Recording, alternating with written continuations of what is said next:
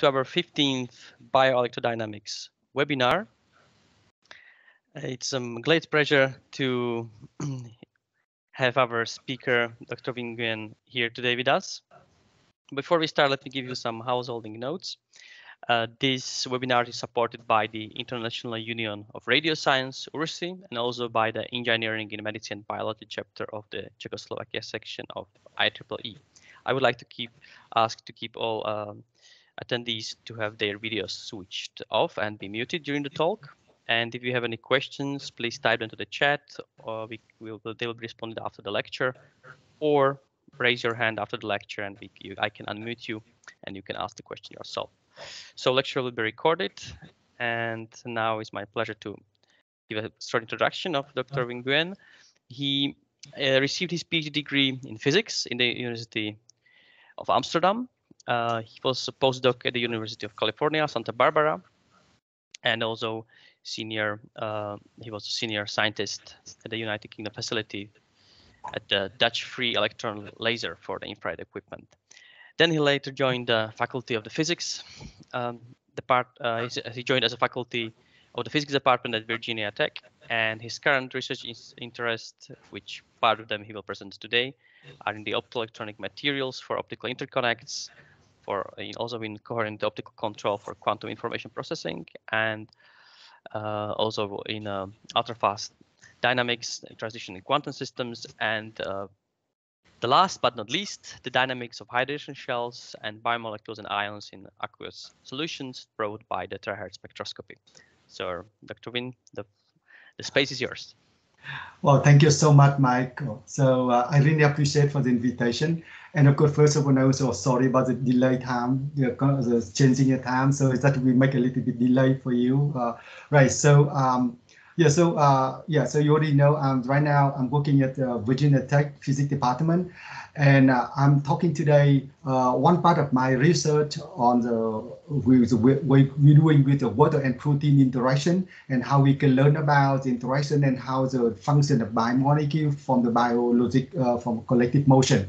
And of course, my research is not only one of those. So I see you have very nice centers. So I would like to introduce. We also doing like in optoelectronic devices, and we develop some like photo detectors for telescope from NASA, and one of them we used graphene, because graphene has small band gap and high mobility, carrier mobility, so that's very good for photo detectors. And of course, that's what we're working on right now. And then the purpose we not develop in the visible range, we develop in mid-infrared regions that we can measure the temperature of the Earth, and we can explain, or we can figure out the global warming issue right now. That's on the purpose from NASA idea right now. And on top of that, we also develop some kind of micro lasers and quantum information device, quantum information science or devices, what we're doing. So, but I'm not talking today, but I'm happy to talk with you if you wish to talk about that. And today I'm talking only how we can learn from the light and matter interaction. How we use light to study the dynamic protein, DNA in general. And then I can tell what we're doing right now here. And of course, as you know, light interact with material in a long range, or the whole range of electromagnetic waves. And in the visible range, you can see the green leaf here. I think you can see a mouse I'm pointing, or I change another mouse. Yes, we can see our mouse.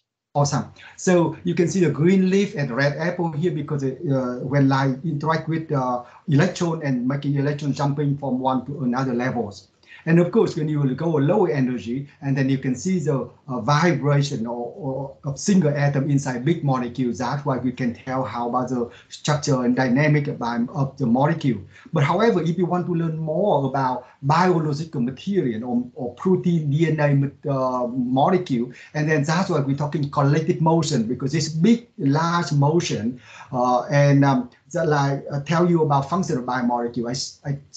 I show you here how hemoglobin work, because the conformation changes and making the capture oxygen or release oxygen from that, or CO2, and bring oxygen for the cell use. So that we focus on today. I'm talking about how the far infrared, or we're talking a terahertz spectroscopy, terahertz light source interact with the biomolecule here.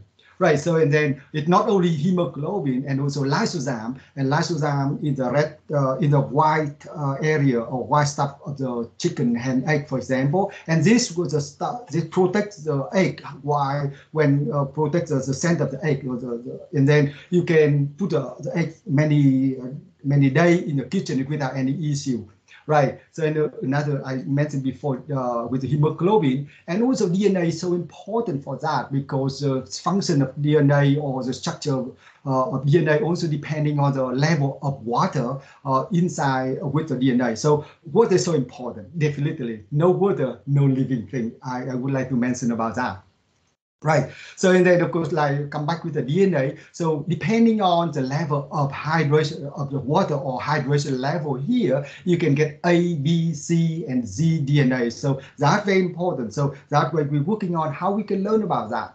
And also another one, we're not talking today, of course, but in general, you can find from our publication. So what is the protein like disorder protein also? The disorders, we're talking IDP, into strongly structured, strongly depending on the level of water, right? So that's something we're working on, and that's why I'm just talking one part of research we focus on today. It means protein and water first, because protein have a structure by itself and have water how on the surface and how it works. So this was the motion of protein like lysozyme I mentioned before, and it's very interesting. And many people focused on that for many years before us, for many years ago. So you can see here from 85, and of course I can see your Markel, Professor Andrea Markel already gave you one talk a few months ago, and then all these people have done calculation, molecular, normal mode or molecular dynamics, and to predict what's going on with the motion of or conformational changes of biomolecule, and then why important for that and how we can learn from that. So of course it's easy because we can take a computer. No, I'm not talking easy, but I'm talking about is we can do it with a computer, and of course we need a fast computer to work it out. That's why many have done with the MD simulation, but we need to test it. Is it easy to do it or not? So let me explain for you, because all biomolecules have only function in the aqueous environment or with water ions surround from that. But the problem is water is so strong absorption, right? So if you're talking of visible range, so you can see very low absorption here. I'm talking, you see the mouse pointing at visible range. So it's very small, very low absorption. That's why allow you can see through the water, or you can swim and so forth. And of course, only a little bit in the mid-infrared, but still in this range from that. Right, so that's why tell us about the biological evolution on the Earth. Why we have a lot of water, or the Earth with the water. So that's why the wiki here tell the evolution from why human eye and also animal eye can see through the water. But however, look at the absorption of water in the terahertz frequency, or even mid-infrared and far infrared and so forth. It's really, really strong. I'm talking 1 terahertz, so you can see many order. I'm talking here log scale, many order magnitude higher. So for example, 1 millimeter water, the attenuation about 10 to 18 times or attenuation here. Okay, this is one example. Another example, I think you know very well about the microwave at home. You cook the food, you bring the water, put inside the microwave, wait for 1 or 2 minutes, and then the cup of water boiling. Or you can make a popcorn and make a lot of things with this. But the absorption of this one is about 2 gigahertz. I mean, lower absorption, quite lower, but at 2 gigahertz frequency here, right? So it means water strong absorption is very difficult for us to measure the one I just mentioned before. Very important about the collective motion of biomolecule. But this is one thing, right? I'm not talking more things. So I'm talking another one. If you want to learn the light and matter interaction, you need to understand 2 things. The first one is absorption coefficient. We all learn about that, know about that. The second one, we're talking about refractive index. Right, the refractive index of water is about, you can see here about 9, pointing here, refractive index 9, and then about visible about 1.3, and it could be between at the terahertz frequency changing quickly from 9 go to 1.3 from refractive index. Right, so if you learn only one information may not clearly give you the whole story. So the way we need to know this, we need both information, the refractive index and absorption coefficient from light and matter interaction, and of course with water included here in the story, and of course water and biomolecule, right? And then that's why people, it's strong absorption, and many people have done before. Of course, Andrea Macau, I cited her because she was the first person working on how to learn the interaction between the DNA or biomolecule in general with as a terahertz frequency. So this is a frequency in wave number, but it converted about 1 terahertz or few terahertz here.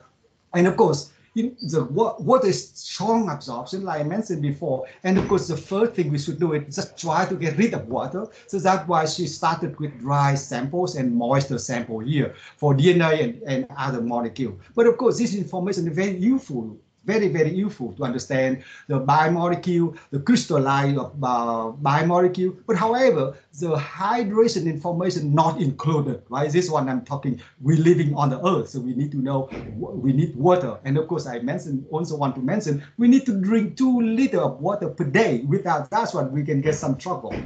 Right? So, and of course, water is simple, right? Simple, very only 1 oxygen and 2 hydrogen atom here, and making an electrical dipole moment from this molecule. And then, of course, when you form liquid water, we have hydrogen bond between them, and that's why making very nice lattice. If you're talking a femtosecond time scale, and it look like a nice crystal. Material, femtosecond I'm talking about. And of course, when you have room temperature, all this one rotating, we get energy from the room temperature energy.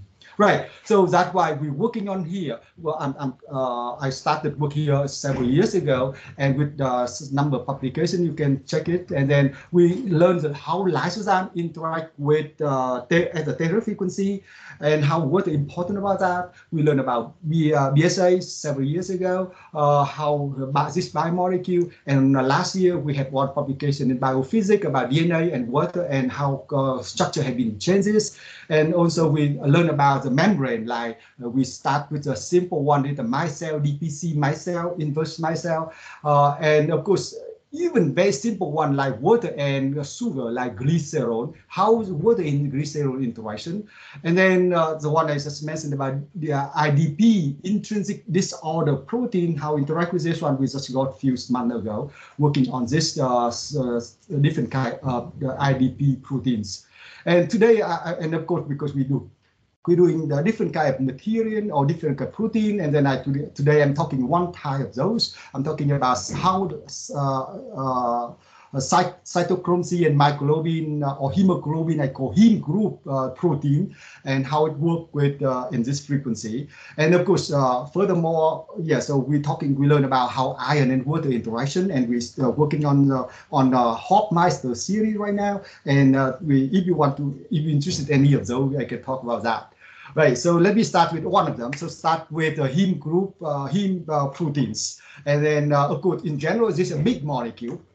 When they put big molecule inside water or aqueous solution, water have dipole moment, interact with the surface of biomolecule, and that's why you can put a protein can dissolve inside the liquid water, and the water will form the first layer, because it's some sort of, like you say, the red color here corresponding to higher potential, Coulombic potential interaction between the surface and water molecule, and makes this water molecule stuck there, and then and we call strong bound layers or tiny bound water. That's what we propose to work on that. But then outside maybe weaker interaction, outside here or water have weaker interaction, or some surface of the biomolecule weaker interaction.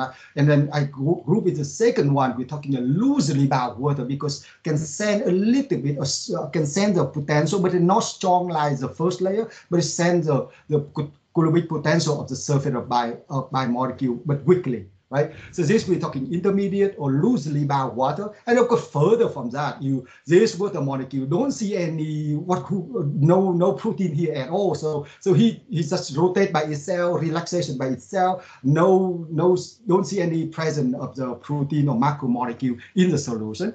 Right. So, and of course, we want to learn about the dynamic of biomolecules. So that's why I developed here at Virginia Tech, of course, before I'm working at UC Santa Barbara.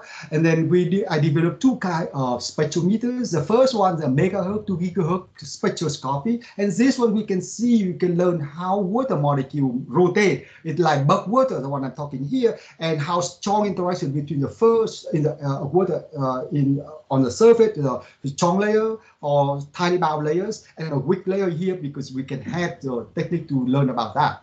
And after that, we also high frequency. We're talking the terahertz spectroscopy, and with this one, we can learn the collective motion of the hydrated DNA, or I'm talking about protein in general. Right. So, and then of course, like I mentioned, I focus on protein, and then I focus on today about myoglobin, hemoglobin, or actually myoglobin for that. And I should talk also hemoglobin, but it lies a biomolecule. Right. So, and of course, like you all know about, we're talking about terahertz gap, and the terahertz radiation, or the far infrared region, right? So we have many laser in the visible range or infrared range. But however, and also we have many laser like microwave source. It's easy, you can make it right now. But in between this one for the microwave, we're talking electronic application, and this one we're talking about optical applications. And in between that, we're talking a boundary between electronic and optic application, and that's why making it difficult to make the terahertz or far infrared region, radiation. And of course, at the same time, the same thing at camera. So it means the camera and also the radiation is under development right now in this range of terahertz frequency. Of course, it's filling up, but still weak, and we need to be doing better and better from that. And this way we develop here a terahertz frequency. We use a vector network analyzer. So it's not the one you may see before. Terahertz-time domain spectroscopy. We use here a continuous light source. So the vector network analyzer here sends it out from 10 megahertz to 50 gigahertz, sends the microwave come out from that. The black box here, it multiply frequency. So there is a multiply frequency, whatever you have here, like for example, 20 gigahertz, multiply 5 times, you have 100 gigahertz. So, and of course, we can multiply until by terahertz frequency, depending on what kind of source you want to have here. Right, so it means the system I show you here is a continuous laser. It's not terahertz continuous light source. It's not pulse light source. So that's why we can have high, very nice signal to know. And I can talk soon about that. And even that we design special sample cell to measure the absorption biomolecule very small on top of strong absorption of water, like I talked before. Right, so that's why I'm talking about why we can do it. Right, so you can see right now here, there is a terahertz-time domain system, and many people have it in the lab, or many research group have this right now. And of course, you can buy it from several vendors to provide terahertz-time domain. But typically, the dynamic range about 60 to 7 dB. So that's really extremely good, because 60 to 70 is super good. But however, the strong absorption, like I mentioned before, it very making it challenging to use the terahertz-time domain. But we developed the terahertz-time domain up to about 120 dB, and that's why make us the situation, give us a situation we can measure with very high precision. Whatever they detect here, we know very well what's going on, because we high dynamic range of the system is the one I showed you a few seconds ago. Right, and then with this one, even with high dynamic range, we also want to use the potential from that. So we do here, we want to measure the absorption coefficient, of course, reflective index, how well we can do it. Right, so of course you know that when we want to measure absorption coefficient, it means we need to know the intensity before the sample, and this one after the sample. And of course, this BS law, of course, should be minus, and this absorption coefficient multiplied with the thickness. So if you measure the error bar from the thickness, tiny nanometer or something like that, you can get big issue with absorption coefficient. So in order to do it, we develop a variable path length sample cell. So because it's a liquid, and then of course soft material, so that we can easily change the thickness of those, and that's why we can measure the absorption coefficient as a function of the thickness, or we change it here from thickness. Right. Also, at the same time, the system I mentioned before, we can measure at the same time two things. Okay, so let me show you the figure, the picture from how it look like, and then yeah, we published several years ago, and then we can measure also precisely the temperature of the water. So remember, because when you change 1 degree, so like simple in the room 1 degree, but the absorption coefficient change about 3%. Wow, this normally maybe not a big deal, but we can, it means it's really challenge when you want to see the small chain of biomolecule in the aqueous solution. And then, right, so like I mentioned before, when we change the thickness of the sample, and then of course intensity have to follow the Beer's law, and of course indeed it's just like straight line here. When you fit this one, you can get absorption coefficient precisely, not only one. Normally you need a 1 point if you know precisely the thickness, but in this case we don't need to know the thickness of the sample, so we can vary this one and we can fit this one, we can get absorption coefficient. And secondly, we talk at the same time, right? And then we can measure the phase shifted after the sample. When it's phase shifted, and then this one we're talking about unwrapped phase from this one we measure from 180 minus to plus 180, and then we can unwrap it. We can see the straight line here. When we fit it with a linear equation from log scale here, of course we log scale and then linear scale here, we can get absorption coefficient and reflective index with very high precision from that. And that I would like to say we're so proud we developed the system I mentioned it here. It's like we make a high world record system, and so far no one can compete with this one because it's so high. First of all, high dynamic range, and secondly, we use a variable part length sample cell, so we can measure any value we have it very precisely, high precision. Accuracy, right? So that's why we say, okay, so why we can measure it with aqueous solution. So I show you so today is a myoglobin solution. So you can, first of all, you can see here a green part. A green part here, it means the water at 25 Celsius. When you put a myoglobin inside the solution, like 2 more millimolar until about 15 millimolar, but of course we can measure even higher because you can see here between them, you can see more if you zoom in, so we can measure it micromolar, it's very low concentration of biomolecule in solution. Right, so, and of course at the same time, I have a reflective index. Let me get a cup of water. Yeah, so with this one, we can easily measure absorption and reflective index. Right. So and how we can learn about that, right? So and then of course at the same time I mentioned before, we can measure the temperature of the solution precisely with arrow bar about 0.02 Celsius. It means it's very small, right? 1 degree, but we measure about 0.02 degree in arrow bar. So it's very high precision with the system we have developed so far. Right, so we learned about the temperature, the absorption coefficient, and reflective index as a function of frequency, as a terahertz frequency or megahertz to terahertz frequency, and also with temperature changes for those ones. So you can see briefly, as you can see, when you increase the temperature, this one is absorption increases with temperature, yeah, because the more active and water more oscillate strongly, and the same thing, reflective index also changes. But if I come back to the concentration here, with only 25 Celsius, water about green, and then high concentration become yellow. So it means when you put protein inside, the absorption of solution reduced.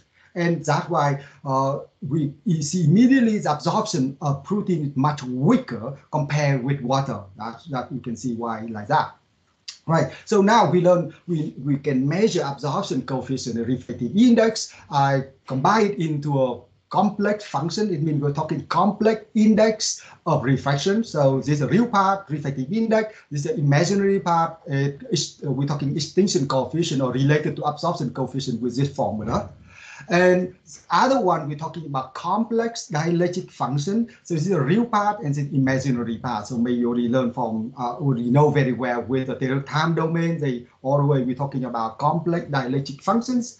And of course, when you know one, we can convert, if you know the absorption coefficient and refractive index, you can easily calculate the complex dielectric response, and then the other way around. So that it means I would like to mention about, we can easily learn about this one if we know both information, refractive index and absorption coefficient. And with this one, we're talking about complex dielectric function, epsilon of the material or the solution. Right, so let me show you what we're working on. So we convert from the absorption and the refractive index into here's the real part, and this one imaginary part, right? So of course, real part it have function like this one, and then the dielectric loss, the epsilon double prime, we have this one. Right, and then we can, as you can see right now, the maximum absorption of water, 25 room temperature, green part, about 20 gigahertz. That's why the maximum motion of water in the aqueous solution, right? And then when you put the protein inside or macromolecule inside, the dielectric loss here reduced until about 15 millimolar. So max go quite quickly reduce here. Yeah, like I talked before, when you put a protein inside, lower absorption of the solution, right? And that makes you understand about that. However, look at the low frequency. The story is not the same like you see. It's just like low absorption of protein. Okay, so why here it can be higher at low frequency, right? So it means we need to figure it out. And indeed, this one I can answer you quickly. This one due to the water, it's not a bulk water anymore. It is bound or interact with the surface of biomolecule stuck there, and it becomes a part of biomolecule. And they not rotate like they slower. Right, this water molecule at low, some water molecules slower compared with the bulk water, and that's why you have more here and lower here at some level from the water. Right, so in order to understand about that, I already mentioned before, when interact water with protein or macromolecule, when we have a tiny bound, I'm talking about tiny bound, TB, tiny bound, and loosely bound because further outside from the surface or at the surface with weaker interaction. And then of course you have bulk water outside here, blue color here. And then that corresponding to that have dielectric response from each component. Right, so that's why I'm right down here, the whole story. The first one, epsilon infinity, it means the contribution at very, very high frequency, like more than terahertz frequency, very high frequency. And then epsilon here, protein and hydrogen shell, it means you can consider this one, it can rotate. This we're talking about protein tumbling, and this one protein is very big, it means heavy. That's why tumbling or rotating is slow. It's about lower than 1 megahertz, and we do not focus on this one. So because tumbling was so interesting, but I think it maybe when we have time we can focus on that. But the one I'm focusing in here, it means a tiny bound water. So okay, so this one. So the tiny bound water is the one with the yellow color here, and this is a contribution from the dielectric response because it's much slower than the bulk water and even slower than the loosely bound water later on. So that we hear contribution of the dielectric complex function you see I mentioned before, right? And then of course later on I'm talking about loosely bound water, but still this water molecule still can sense the Coulombic potential of the presence of biomolecule, but it's weaker, much weaker. So this we call loosely bound water. Of course, you can tell me you have more. I totally agree with you. We can have many more, but I would like to make sure here two kinds, make the story simple, like tiny bound, loosely bound. Of course, you can have in between, and then that's why the rotation will be more complicated.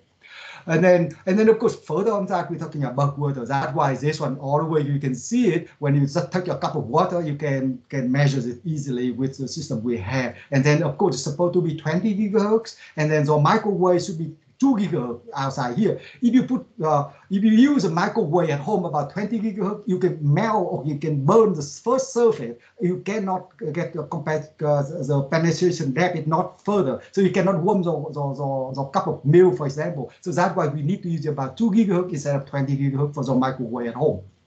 Right, and then of course, because if my solution have some kind of contamination like iron, and of course iron will interact with biomolecule, which is taking into account here's the ionic conductivities, and of course, and finally at high frequency, at terahertz frequency, we can learn about the collective motion from that one. So this of course is not symmetry because this one it has multiple mode, harmonic motion mode. Is that's why I plot here look like F no or F not symmetry.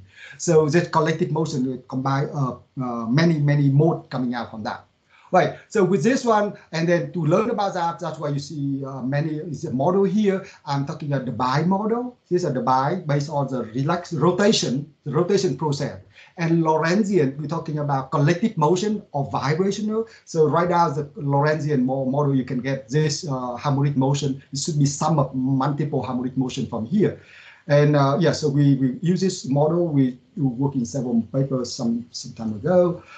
All right, so let me go to talk about what's going on with an example protein I taking for today is myoglobin, right? Myoglobin. This right. So myoglobin, I started first of all. I start here with at 20 Celsius, right? Where 20 Celsius, I measured it as a black. We measured it, not mine, because my student to do it. So the black one is measurements, and we decompose it into 3 components. Indeed, you cannot do one, because one it had to be this one. If you have decomposed it into 3 components, it works nicely. That's why the red curve is following exactly the fitting from we have done.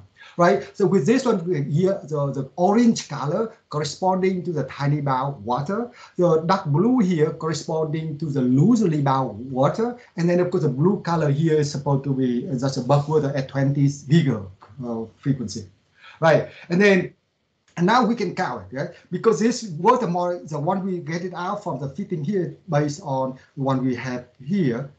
Let me log it out. What am I here?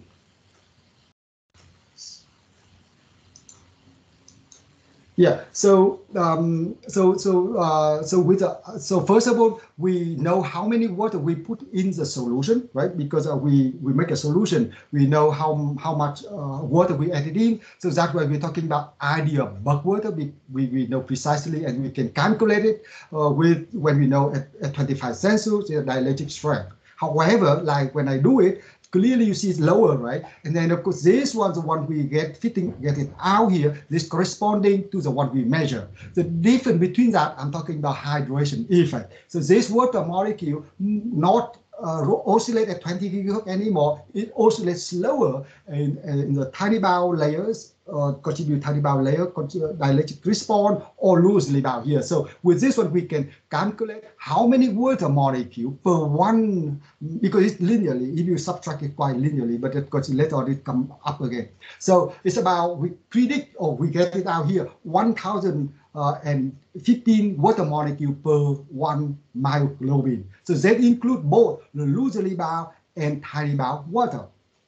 Right. So and then after that we say, okay, so what's going on with high concentration? We change this. This one, this should be 1 concentration, and then we change the concentration from low concentration. It's about 1,000 water molecule, and then if you have higher concentration like 15 millimolar, becomes smaller, about 800 and so forth. And this one because the hydrogen shell starting merge, or they merge each other, so that's why the number of water molecule will be lower when in high concentration of myoglobin in the aqueous solution. And of course, this one is very important message because we know how the hydrogen shell structure has been changes. And of course, in the cell, we have very crowded, a lot of water instead, a lot of other things and less water. So it means high concentration is very important for the research, how we can figure out what kind of water there and the function from that one. But it's the next step for future. But I'm talking here only for protein in the solution, in the water aqueous solution. Right. So now we say, okay, so to convince you what I'm doing, so I have the black curve. We measure black curve here. We subtract the water away, and that's why we can get it out here. Depending on the temperature, can be 25 Celsius, blue one, and orange color for 55. This is no bulk water. Right, and then we take it off, we subtract this away, and that's why we can have a loosely bound here and tiny bound here. It shows you clearly have 2 peaks cannot be one peak. And that's why we can learn, okay, so we understand what's going on with a loosely bound and tightly bound water around biomolecule in general. And then we learn about that. And I want to point it out clearly in detail what's going on here. So that we measure with the hydration effect, I tell a few seconds before, at 25 Celsius. And after that, we can see what's the peak, the maximum, the peak position, it's moving with the concentration. And as you can see here, typically for the bulk water, it's all the way about 8 picosecond, 8.25, all the way like that. It's the maximum peak. And then, of course, at the same time, the tightly bound, loosely bound, about the tightly bound water oscillate about 600 picoseconds, and loosely bound about 37 or 40 picoseconds. So that way we can see, and then it not changing significantly with the concentration.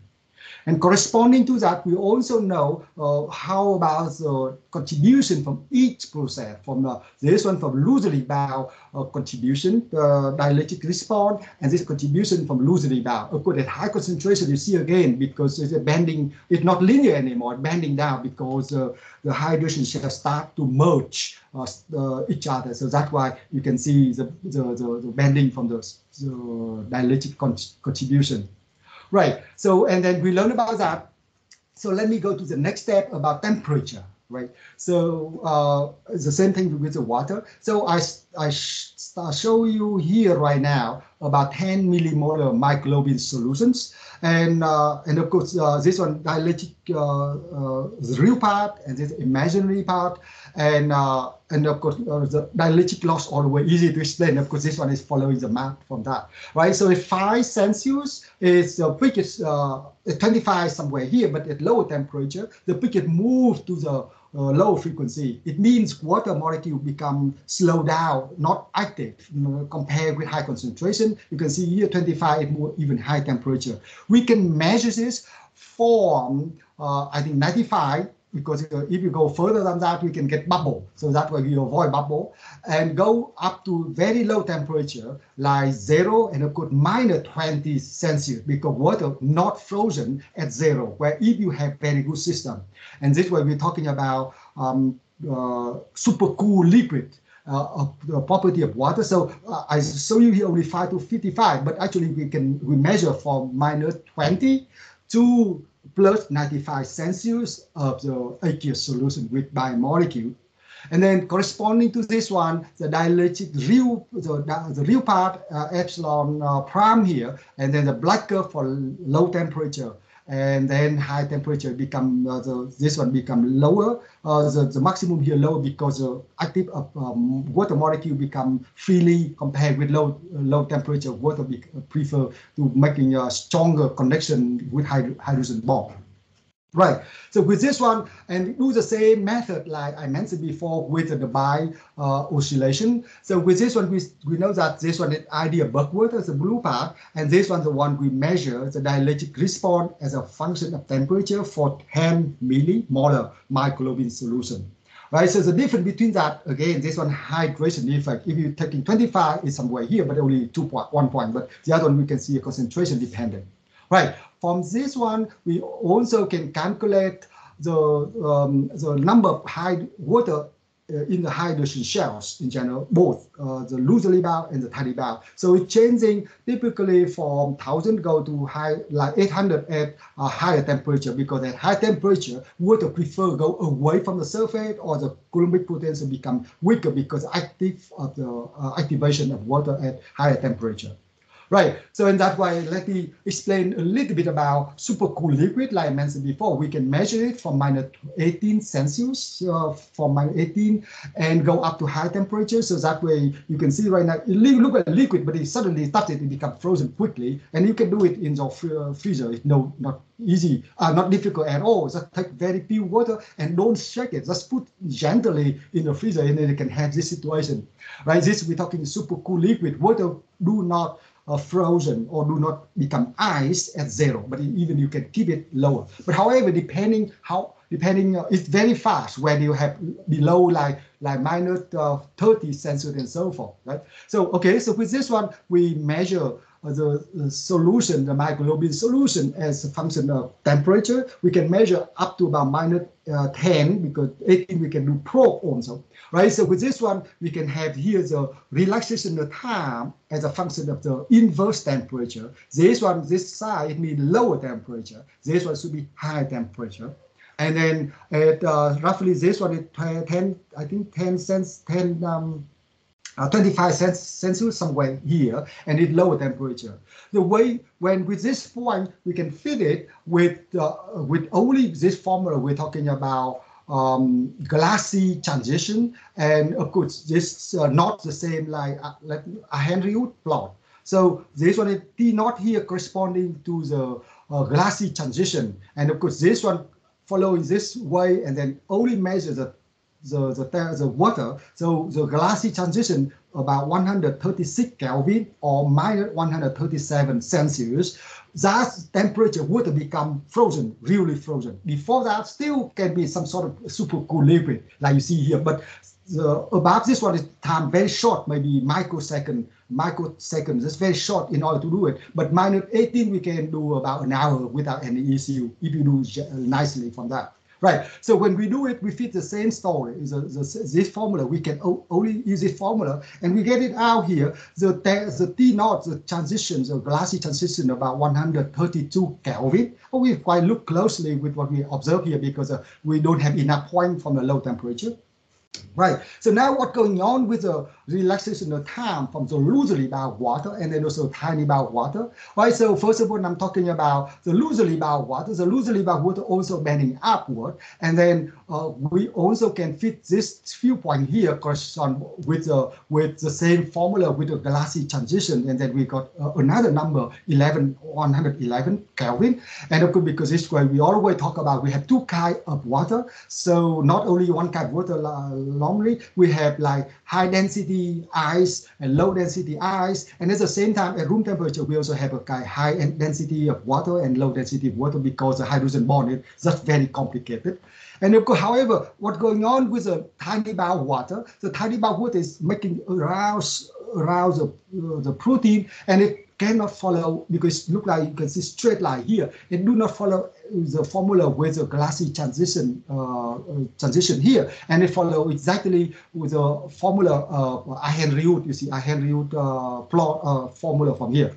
And with this one, we can see it. Water do not frozen, even only very, very low temperature can be glass, become crystal or ice, right? So, and then that's why you can see here the crossing point here between the tiny bound water and then the bulk water tell you the number. So at this temperature, really start all water around cell biomolecule become frozen.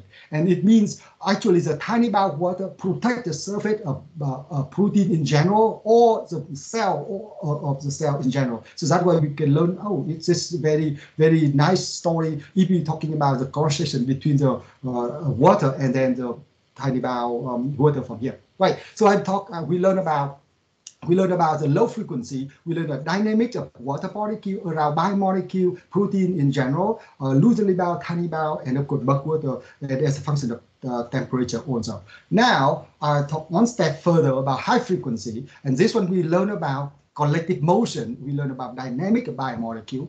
And then the first thing we're talking about how we can learn between the protein in aqueous solution.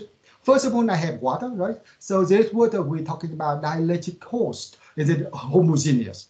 We put protein inside, I call it here inclusion, and then it makes the solution become inhomogeneous. However, we can consider this one like like homogeneous medium if we use a light, smaller wavelength of the light, longer than the size of the inclusion. So the dipole or the protein here must have to be smaller than the wavelength. Wow, that indeed, because the size protein about nanometer, but the wavelength here, we're talking even visible 100 nanometers, but my terahertz we have much longer. And of course, that's why I explained to you how colorful from the church, because I got my PhD in Amsterdam, and then I love Europe, because Europe have a lot of beautiful church, a lot of nice building, but in the US we have less than that. And that's why I really like to size this picture, one of them. Of course, it's nanometer, it's not biomolecule, but the same story. And then with this one, we use effective medium to understand how light interact with the protein inside, right? So we have two models to learn about that. The first one, I'm talking about Maxwell-Garnett model. This is a Maxwell-Garnett model. Here's the air, the dielectric, the volume fraction, how the volume of protein inside the solution is small. This is a Maxwell-Garnett model. Another model we can use is the Bruckmann model, and we can vary the concentration of protein from 0 to 1. So that's good because we can get very low concentration like micromolar or up to about millimolar. We can use it, right? So, and of course, the point that, like I mentioned before, where this the yellow sphere here corresponding to the bare protein, like protein without any hydration.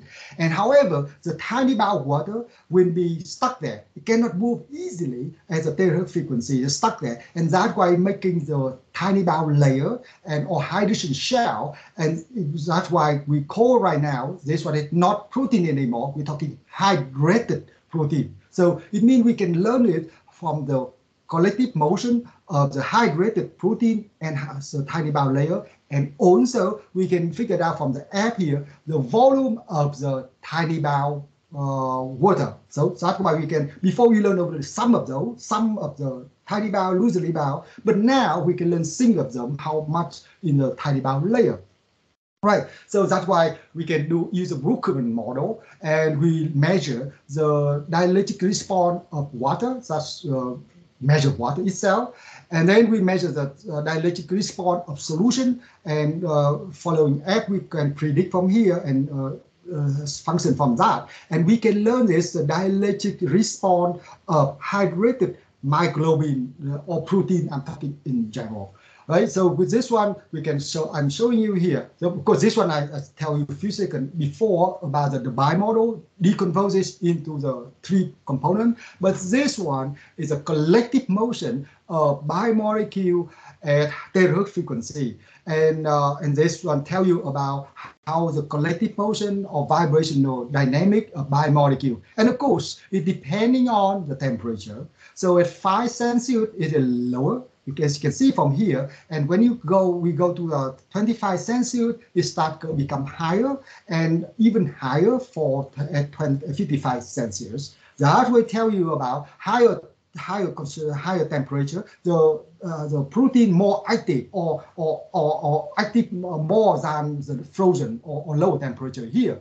And of course, a certain moment, protein become unfolded or denaturing. It's not like by protein itself. So it means at 25, that's why we say, 25 is maybe the best from that. Right, so we can figure it out here how terahertz frequency interact with hydrated, I mentioned here, hydrated myoglobin in molecule.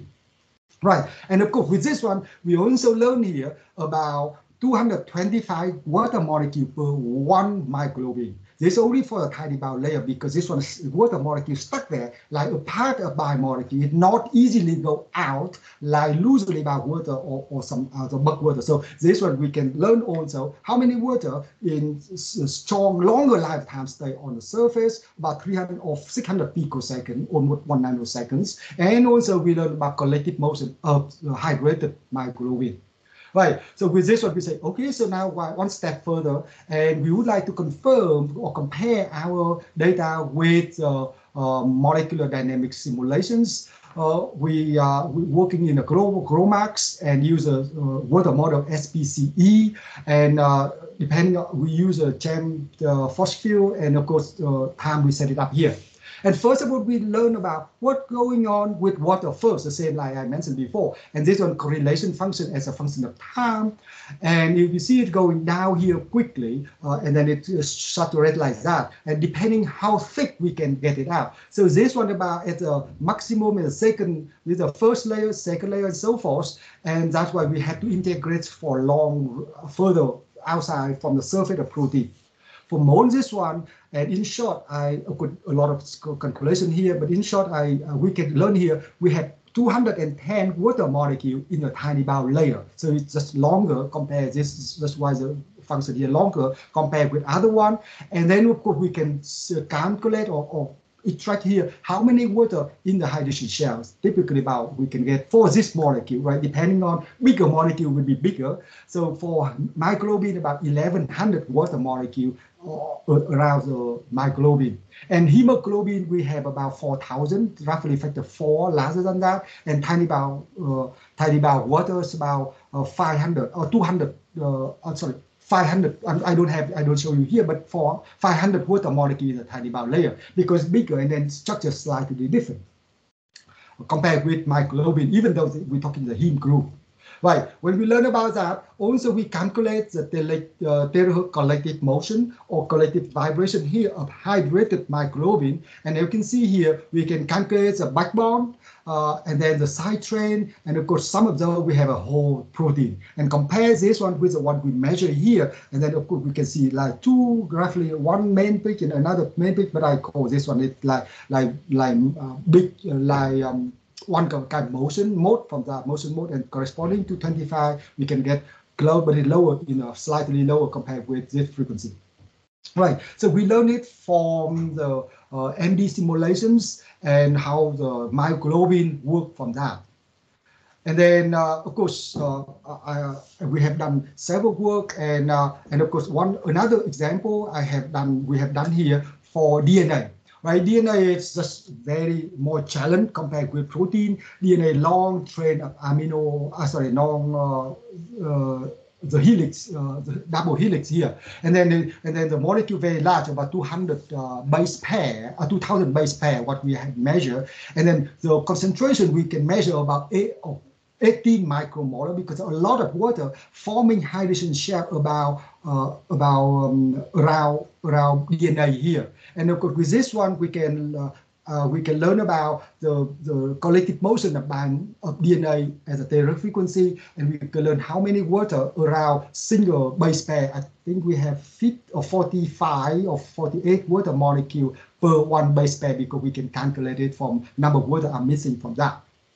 So that's published last year. And of course, I repeat quickly also what we have done also for intrinsic disorder protein. And with this one, we can see those IDP protein, and we learn also from that. If you and of course, water is very strong, very sensitive for IDP intrinsic disorder protein here very strongly. So that's why I show you where we can learn about how water and IDP protein interaction, and of course the collective motion from this one. And I think that brings me to my conclusion. So we developed a sensitive terahertz, actually megahertz to terahertz dielectric spectroscopy from 10 megahertz to, of course, 3 terahertz here, because we also have in our lab terahertz time domain. Of course, we try to get further from the vector network analyzer doing the same, but we need to get some another funding to get money to buy to keep going develop from this one, because quite expensive for one of the systems we have here. And should be the dynamic range up to 120 dB, and of course we measure at the same time the real and the imaginary or the absorption reflective index of material, and of course we can measure a large range of the concentration. And I don't talk about iron today, but I'm willing to share with you what we are doing with iron. And hydration layers, we can figure out here two kinds of water molecule, the tiny bound and loosely bound water. And of course, that I mentioned before, the color coming out from the picture here. And this confirm what we can measure it, do it with the MD simulation. And at the terahertz frequency, we can learn this one is due to the multiple harmonic oscillation, because each peak here corresponds one kind of oscillation between the system. And of course, using the MD simulation, we say, okay, look quite very well when we use molecular dynamics like glow marks to calculate it out. And of course, this work, I don't do any of this work, and all students working on the project, and then they do the measurements. And of course, the calculation, person here for calculation, taking help for the calculation. And the funding, I would like to say, for US Air Force and NSF to make it happen. However, let me go to detail, just one slide to talk about all what I'm doing here, and I'm willing to talk any of those if you're interested, any typical single question here. And the next one I is just talking about, we also develop a biosensor. One of them we learn about the photoreceptors. So we have typically 6 photoreceptors and sensitive with light. And that's why we can do it. And then with this one, we use a graphene to make a device field effect transistor here, and we can put a solution focus here photoactive yellow protein or PYP proteins. And then I put it in a PYP protein in here, we can measure sensitivity from that. So the PYP, that's why yellow color, because absorb at 450 nanometers is not absorption. And we use a device we just developed right now with a field effect transistor graphene in between here. And we can measure this very low concentration from that. My student don't write down here, but it's about, we can measure about failure. Indeed here, 5, 11, or 35 femtomolar PYP in the solution. So with depending on the line, because we shine exactly 450, we can see it. Or from that, like 500 and 600, we don't see it. But the black curve here is unchappi water, because water also sensitive with the system we have. But anyways, it's a baseline. You see, black one is baseline impurity. So we develop right now also biosensor to detect very low concentration of the photoactive biomolecule or any biomolecule with sensitive with light, because of the structure we develop with that. Of course, and then I just show you, we have not only limited, but we also doing like nano laser, nano wire, and so forth. Okay, so that close my talk, and I'm very happy to answer any question if you have, and I'm very happy to talk with you. Thank you very much. Brilliant talk. Thank you. Thanks a lot. So we have some questions coming in. Yes, please. I see Galindo. Let me allow your mic and allow your camera. So Cindy, you can try to unmute yourself and ask a question. Okay, good afternoon, Vinh. I have one question regarding the hydration properties.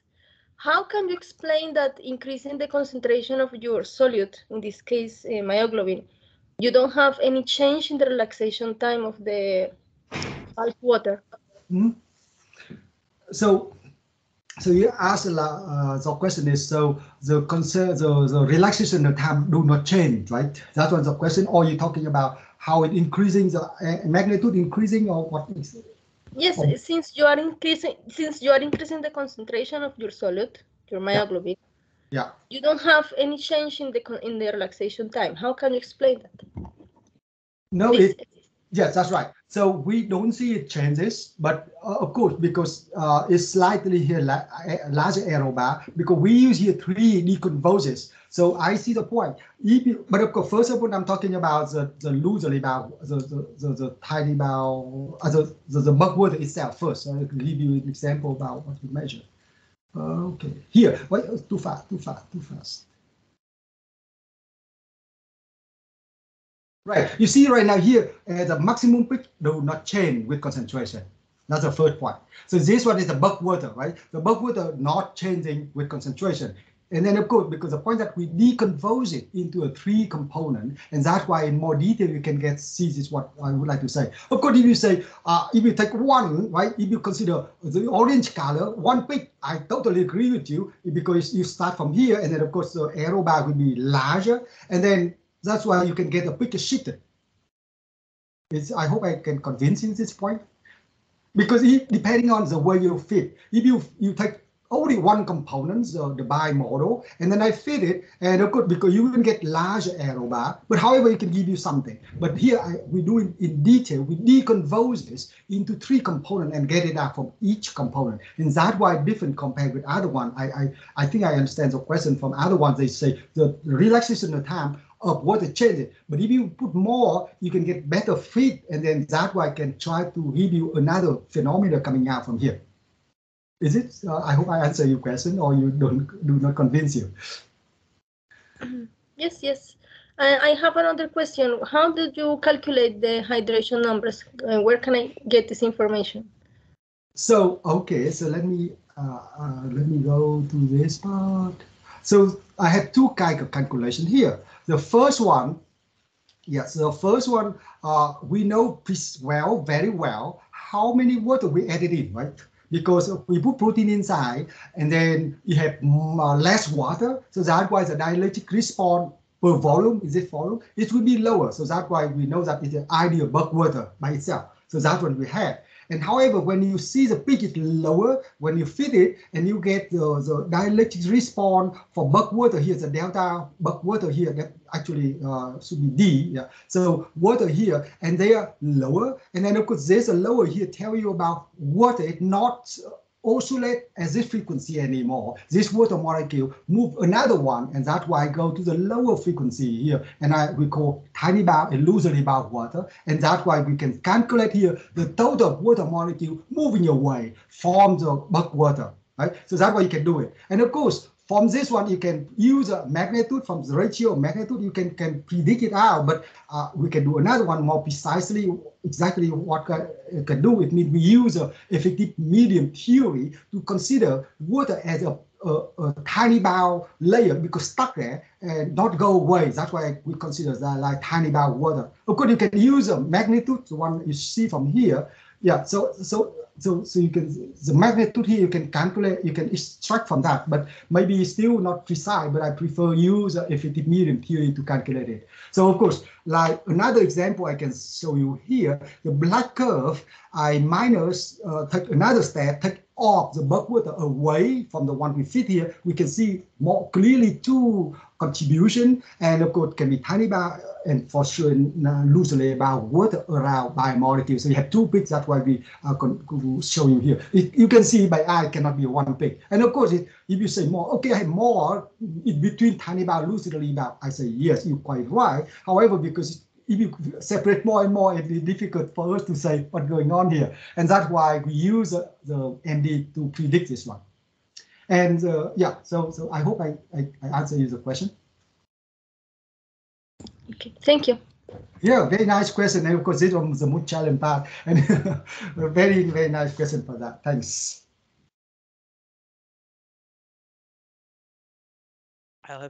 Maybe I can have a question myself. Yes, please. So that's first very interesting. I would have, of course, plenty of methodical questions I could have, but maybe I'll start with the one which is what I was most curious about. One of the last slides when you've been showing the sub-terahertz spectra of myoglobin, which you assigned to vibration modes. That was probably maybe a little bit later slide. Yes, this one. Great. So you show there these vibrational density of states. So this what you see on the top, that's from the molecular dynamic simulations, right? Yes. So then you can easily distinguish the backbone and side chains and so on. So I'm wondering there, the peak which you see, it's roughly, well, it's broad peak, if to say, it's around 800 gigahertz. You're talking about MD, right? MD, yeah, the top peak, yeah. the graph. So these 800 gigahertz, is it? Can you assign it to any particular modes? Probably will be many modes, right? Or how do you interpret that peak? Oh, how can you? So yes, that's very interesting question. How is this peak come out? Yes, so that's why, because when we can only separate these side trends and backbone, and because this one, yeah, I should talk. We should talk. The question need to be seen more in the simulation with yeah. So with more detail, what kind of part of you mean about the helixes here oscillate? What is also a question like that. But I cannot answer you right now. But I can answer you later on if you want to know what's the peak here corresponding to what kind of the individual helixes here, or individual this one come out. So I think in general we just see it, but yes, I can answer you if you wish to know about that. Yeah, well, maybe we could discuss that also later. Yes, so yes, yeah. It's very interesting though to see any spectral features in that. So here in this MD, sorry if I may to follow-up questions. So there, you do not consider any water in these VDOS, just the protein. No, this hydrated already with yeah, in the MD, right, yeah. So the ND already included water in order to compare it, because to be fair, if you don't have a water around, you cannot. It's no fair to compare it, right? Because I mentioned the whole thing. So it is, you have a hydration layer around that, and with the one I just mentioned before, this one's a tiny bar already included, because from the simulation only we take off the bulk water away to get this information. Yes. Yeah, very nice question. Yeah, indeed. I see, and thanks very much. And I have a question also for the graph below, the experimental data. So I understand that since you are getting these, the one which you are showing now, I understand that you can get this dielectric loss and the dispersion, so the imaginary and the real part of the complex permittivity. Yeah. You can get it via subtracting the contributions of all the other things of, let's say, rotational tumbling of the protein, tightly bound, loosely bound water, and bulk water as well. Maybe some ions, but they probably don't play much role here in these frequencies. And then you get this one. So it means you have to subtract around 3 to 4 fitted curves. So I would be curious, I can understand this is quite sensitive to the way how you fit those curves, because you are using those to subtract them from the, let's say, raw data, right? So I'm wondering about these shapes of the curve. So would you expect them to be smooth? For example, the one for the 55 degrees Celsius, there is a dip at around 90 gigahertz. So is this real or just artifact of the fitting that you have to subtract? I can answer you. I don't think you're a real one because it's some quite by eye you can see it, but I still within an error bar. I think it should be larger error bar than the one. I think because we plot points, so in many points here. So I don't think it's a real sharp peak here at all. So the sharp peak is very sensitive, right? So I think it's some sort of, because when you measure, because it's quite small, it's very, very small compared with water, the collective motion. And even we have very high sensitivity terahertz-time domain spectroscopy, but still I don't say this is really a real peak about this peak or this. It can kind of bump up. I can mention about that. I won't say a sharp peak here, but I can say some sort of go up with a frequency and flatten after that. I prefer to answer you like that. But many people say, wow, they see a sharp peak. Yeah, I don't see it, because even though it's the best we can do, because the terahertz-time domain and other technique, because they have less dynamic than us, but they see it. But I think maybe some sort of artificial, some kind of system can produce this one. I don't say they are wrong, but I would like to say I don't know about. Yeah, I mean, it's fair to say, I mean, it's very complex in all this procedure. Yes. So I see there is a question from Nisha Chopra. So if you don't mind, I can, if you like, I can unmute you. Let me try that. Otherwise, I can find you.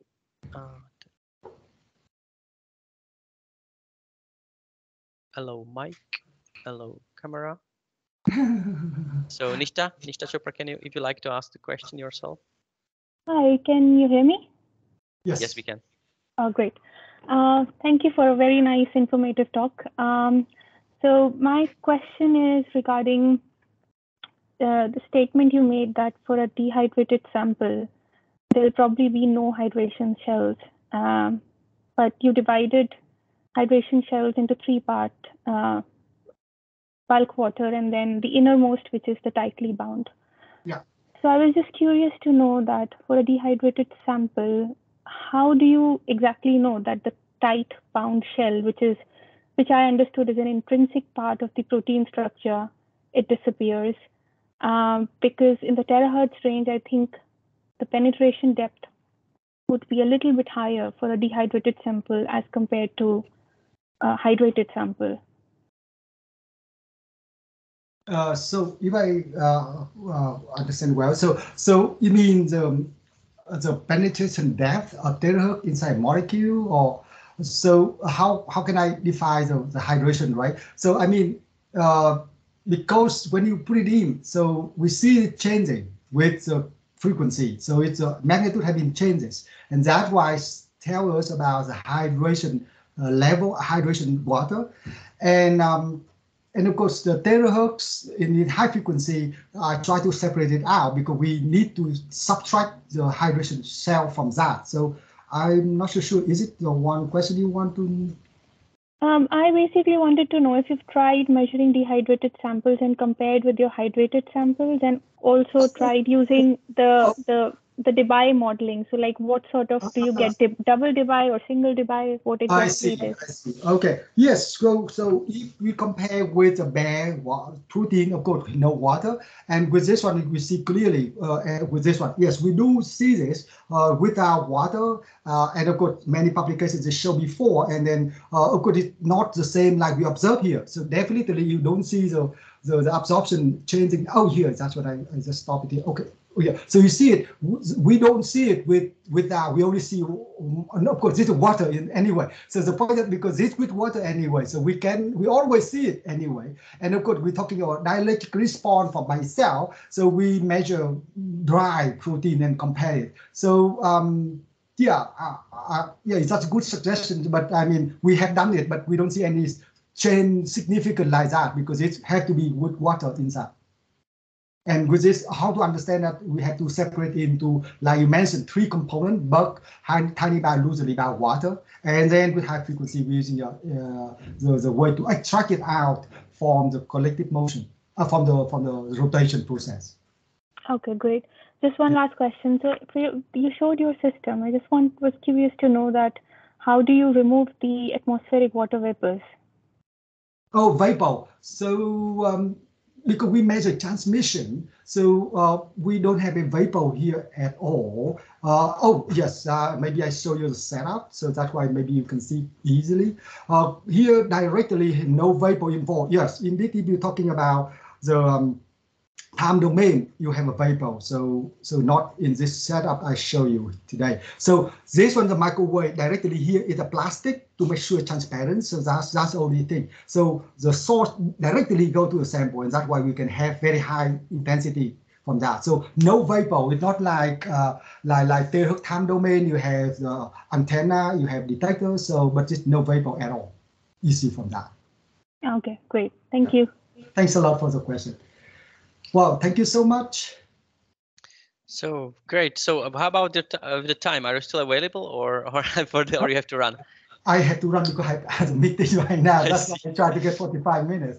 I wish to talk to you longer, but of course, because I wish to talk to you later on. If you're really interested in anything, and even if you want to talk another time, we can talk chat another topic, because we have not only limited by the water, we have more things than that. So I see you're doing a lot of interesting things, and then I think I'm happy to answer you later on. Any question, please keep in touch, and then I'm very happy to do it. Absolutely. So I would like to thank you very much. This was a great talk. I don't want to hold you too much longer, so thank you again. Thank you. Really great. All. And I also think to all the participants, and definitely we'll keep in touch. And you will all find this recording in our YouTube channel soon. So thank you. Thank you so Dr. much. Vinh, and have a good day. Yeah, have night evening time because we have morning right now. Oh, and enjoy the Monday afternoon. Thank you so much. Thank you very much. Bye-bye. Bye-bye. Bye-bye.